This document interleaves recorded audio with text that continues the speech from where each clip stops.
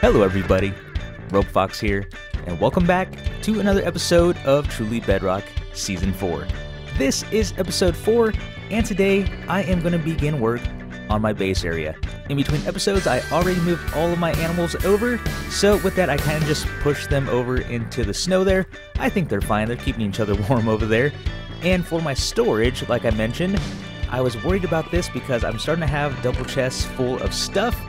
So thankfully I was able to plan my base in such a way that I didn't have to touch that, like completely destroy them and then relocate them. I'm just kind of building around them for the time being, but the main concern is my cheaty XP furnace. So it was originally right here connected to this chest. There's the stuff that was going into it, and from what I understand, you're not supposed to break it. So I haven't broken it yet. Ooh, come on Zab, we're slaying horses now? Shame, shame. Like I was saying, I haven't broken the XP furnace, I simply pushed it over with the piston, so hopefully all the XP is still inside. I haven't checked it yet, but I'll check that a little bit later, so fingers crossed on that because, again, from what I understand, we just can't break the furnace down, which I technically haven't done. But getting to the base area, you can see I've already laid it out right here. I have a 21 by 13 area that I want to use for the foundation of the base. I was going to say the base of the base.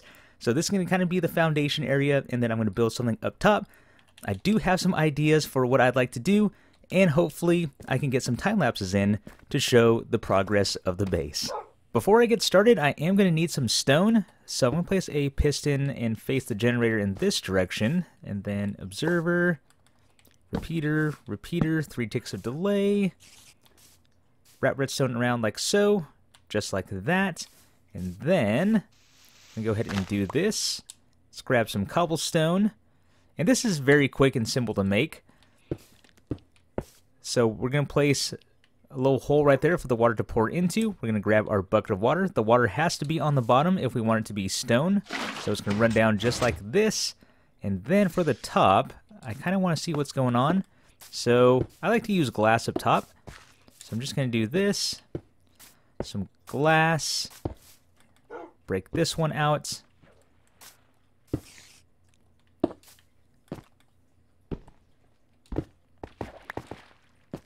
And there we go. Simple enough. So now we just get lava. We place it on the top like so. And then this is going to turn to stone. That's going to be detected by the observer and push out the stone. And most importantly, to turn this off, should probably do this. Yeah, so we can see the stone pushing all the way out. We're just going to break it. And then to get it going again, we're just going to break this one. I love these things. They're so simple and very convenient to make. And then I'm just going to stand back here and get all the stone I need. And then if I want to turn it off, we just flip the lever like that. That's going to extend the piston, and then that's going to keep the lava from touching the water down below. So there we go. That is how you make a stone generator if you didn't know. Also, if you didn't catch all of that, I do have a tutorial on this. I will post a link to it down in the description below.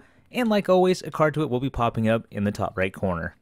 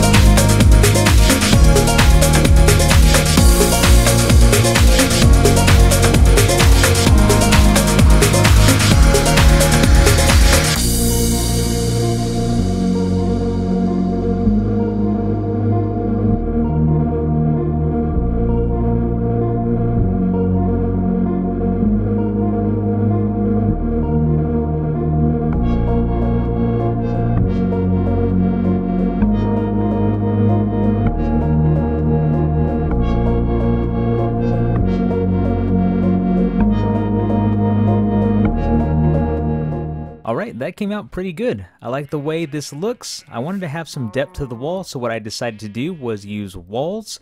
And the nice part about this is we can combine the different types of walls now.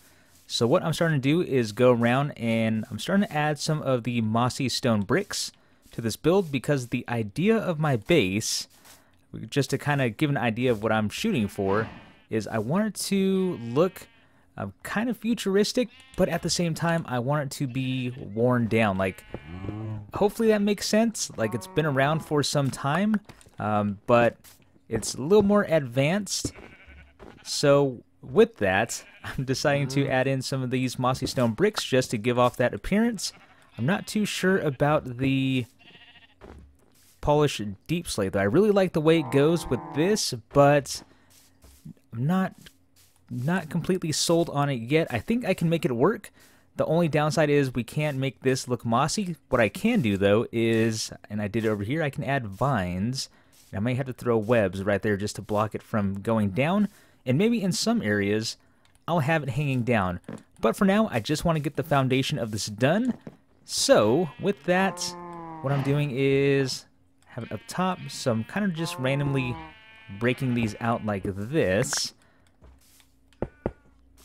to fill those in. I love how those connect. Now for the inside, I have to be careful because you can see right here I have some stuff on the other side. So when we have things on the other side, it is going to connect, and you can see that little portion of the wall there. So it does add a little bit of texture and depth there, but I don't want the whole thing to look like that. So I have to be careful when designing the inside. But with that said, I'm going to go ahead and finish this up. Maybe one right there. I want to finish this up, and then I'll see how this looks. I really like the way this came out. So we have some good variation in the texture here. We have the mossy stone walls mixed in with the stone walls, and I am going to leave the polished deep slate in because I like the way they contrast each other, and it's just a really nice color palette. And with that, I also added in some leaf blocks. The idea again is to have this be kind of an advanced civilization structure, but it's been here for quite some time. It's going to be ruined. It's going to be worn down. So as I put it together, I am going to probably break it down a bit more. So I want to have the structure of this complete just so I can see what everything looks like. And then from there, I can decide where I want to break things down, make things look a little more worn out. But I think this is a very good start. I finally picked up a pair of elytra, and that's thanks to Jesse, who provided that. And with that, I was just checking out the area. This place has built up so much since I've been on last. Did some shopping. I picked up some, there's my base area in front of me, picked up some sea lanterns. I got some rockets from Beer Sound Shop in the Nether.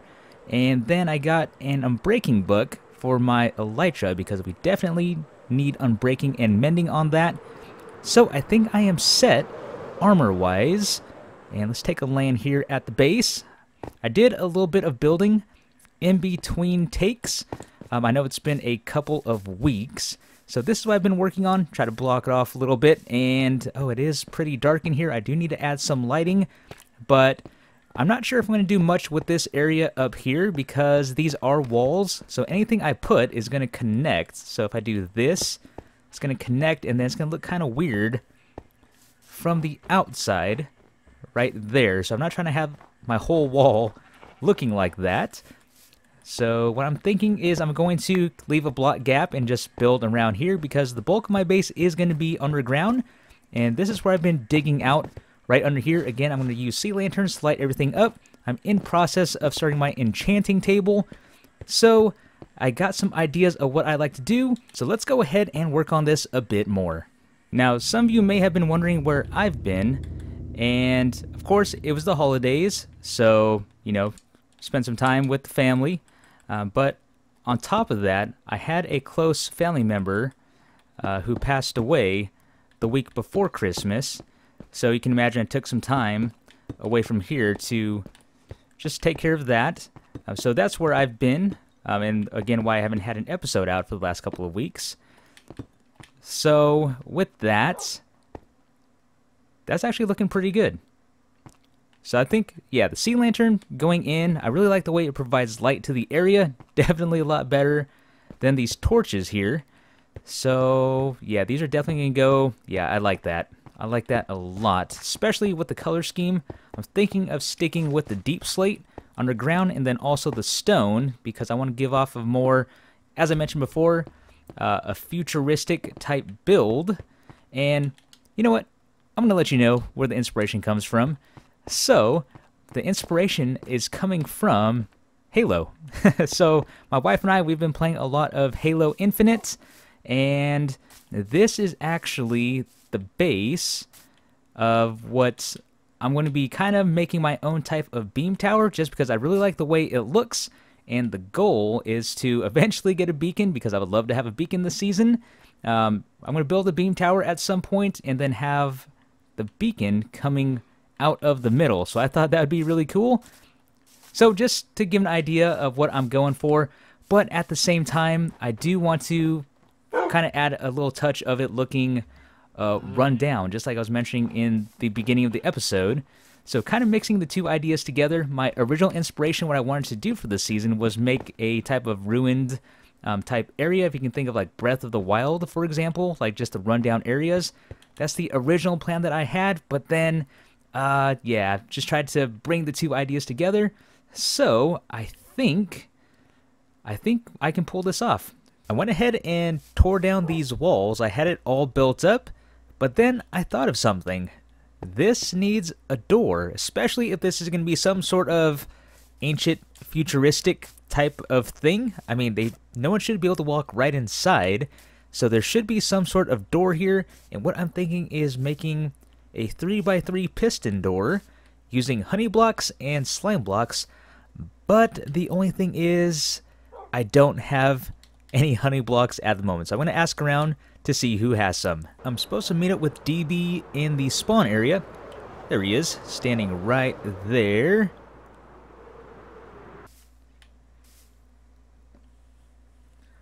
Oh, very nice. Yep, honey blocks are exactly what I need. Perfect. Oh, wow. How many am I getting here?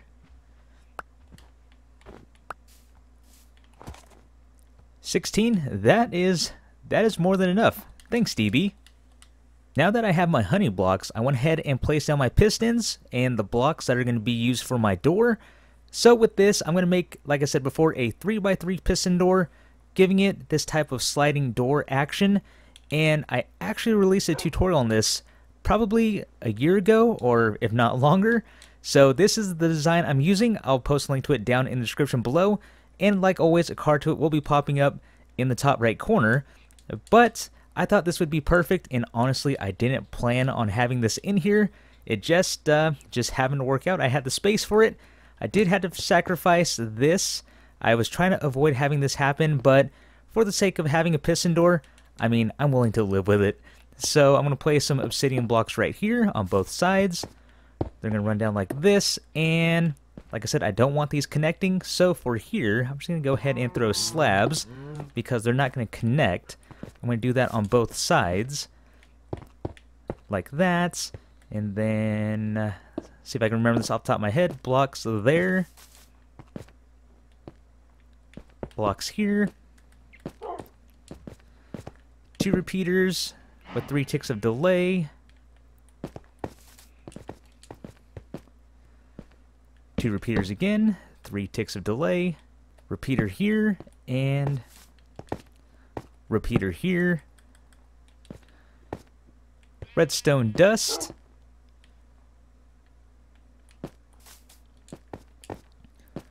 redstone dust on this side going into that block, redstone dust here just to connect it, and a lever to test it. Okay, so if I did this correctly, both of these should close. Let's go ahead and give it a test. Oh, that was a little bit laggy, but it does work.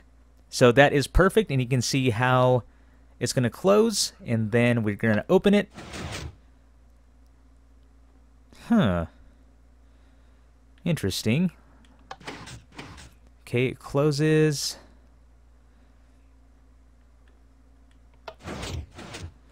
But it's not pulling back like it should. So it looks like all my timings are correct. Unless this is supposed to be 3 ticks of delay. Let's try that. Okay, we know that works. Ah, there we go. So that had to be 3 ticks of delay. Close. And open. Alright, so I have that down. Now it's just a matter of hiding this redstone, because obviously I'm not going to leave it looking like this. I need to hide this underground, and then I need to hook this up to a T flip-flop so I can open it from inside and outside. The T flip-flop is in place and everything is working as intended. So to get in, we press this button here. That's going to open the door. And then for the inside, I went ahead and placed in a pressure plate just because it's a little easier going in and out. So I just run in, door closes behind me. When I want to go out, step on the pressure plate again. And then, of course, we close it like that. So for the T flip-flop, let me go ahead and quickly show you how I wired this up, because I know that's a big question I get in a lot of my tutorials. Because for those who have seen my tutorials, especially on doors, I just throw a lever down, and the reason is there's a lot of things you can do with the door. So depending on how you want to wire it up, there's really no set way to do it, but I'll go ahead and show you how I did it here. So we have the T flip-flop, so I have a dropper facing up, down below, a dropper facing out, with a comparator that's sitting on top of a hopper running into the bottom dropper, and that's going to run into this block here. And let's see if I can give you a better view. Did I break something? You know what? Let's see. Something might have got into the system. I bet it was a dirt block. Yep, that was it. Okay. So, yeah, you have to be careful of that. Make sure nothing gets in there. So let's do this again. It's going to open the door. And, let's see. We're going to break it right here. So we come onto the other side. T flip-flop there. Going to this block. Powering this repeater. That's going to power this redstone line, which is going to go to the rest of my door. That's all wired up. And then for the circuits on the pressure plate, that one was a little easier to do. So I'm going to rip out the floor right here and get myself stuck. Oh, no, I can get out right here. So we step on the pressure plate. That's going to power this redstone line. That's going to go to that repeater there. And then let's hop on back up. That's going to run back into the T flip-flop right there. So you can see all of that. So that is how I wired it up. Again, there are many different ways you could possibly wire this up, but like I said, it all depends on what you're trying to do. But again, this is how I decided to wire it up. Alright, the door is done, and I started working on the inside a little bit, if you didn't see it. So what I think I'm going to do is I'm going to start using stone bricks and mix it with the polished deep slate. And what I like about the polished deep slate is it, at least in RTX, it lets off that shine that you can see right here, and not with the stone. But like I said, just the idea of my base is to keep it ruined looking on the outside, like it's been there a long time, but of course the inside has been preserved, so this is going to look, you know, nice and untouched, still looking new for the most part. I'll probably throw some blocks in there just to break up the texture just a little bit, but this is the theme I'm going to go with on the inside. And then of course, as we work on the outside, let's take a look just to recap. I want to go with this weathered look on the outside. I got some vines growing. Those have been growing quite a bit. Try to stop it with the string there. Growing the vines here, and like you saw earlier on, kind of have this overgrowth going on the outside. But like you said, oh, and I did get some bees. I just need to get some honeycombs so I can make my own bee farm. That way I don't have to bug anyone else for honey when I need it, and then I have it readily available. And then I think in the next episode, or at some point, I definitely want to start working on this portion of the base. Again, the idea is to build my own type of beam tower, and I think that's going to be pretty cool. As far as the beacon goes, now that I think about it, I'm not sure where that's going to go, but this is the center point here. But there is plenty of time to figure all of that out. But with that being said, everyone, I think I'm going to end the episode here.